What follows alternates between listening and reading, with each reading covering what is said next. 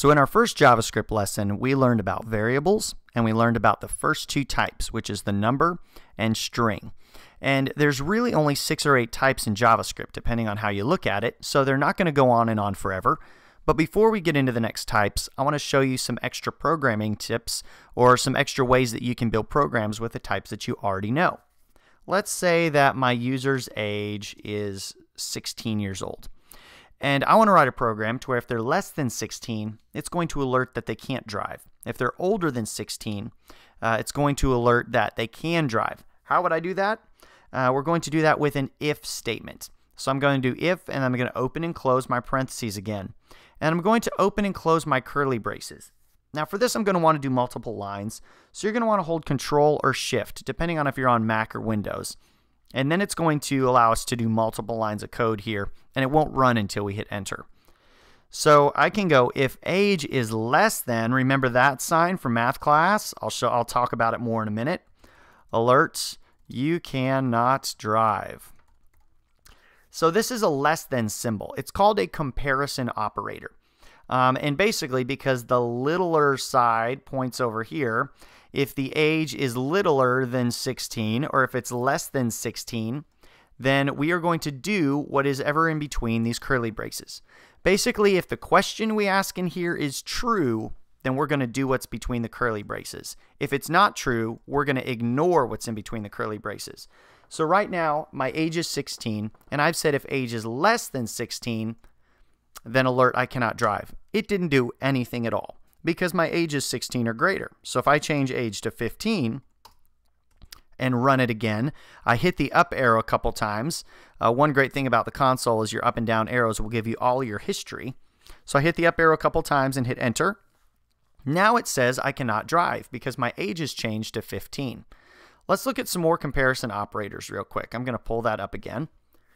There's the less than, and then there's greater than. So this would be if age is greater than 16.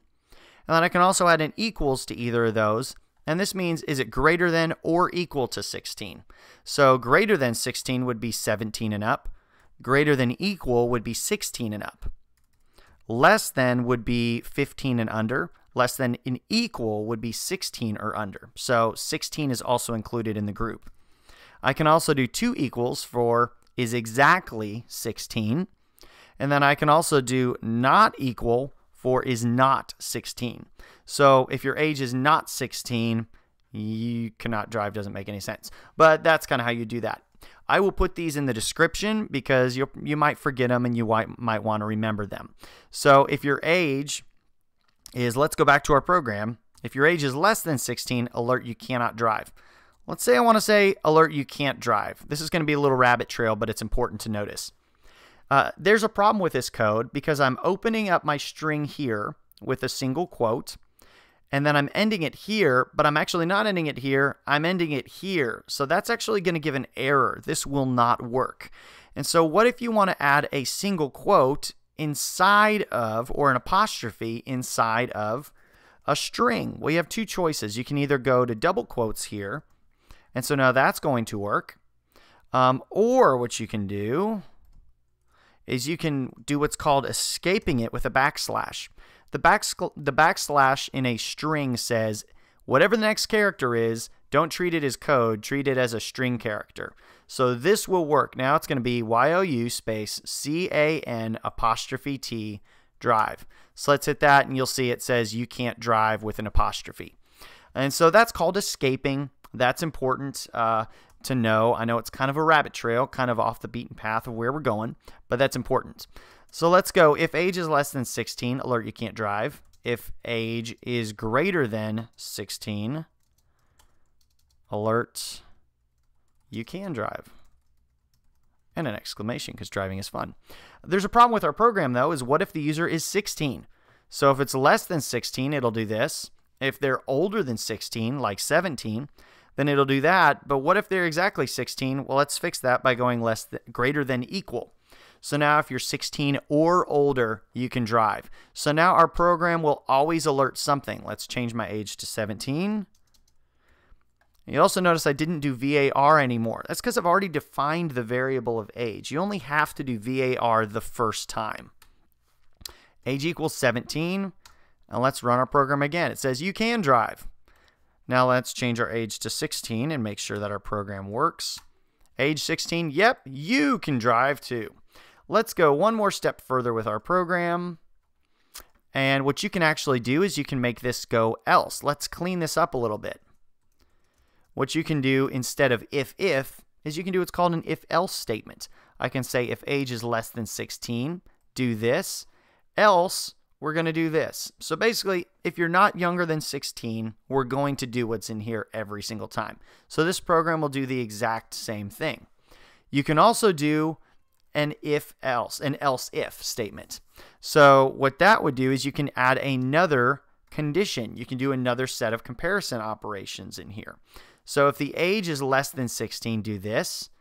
Else, if age is exactly 16, you can drive finally.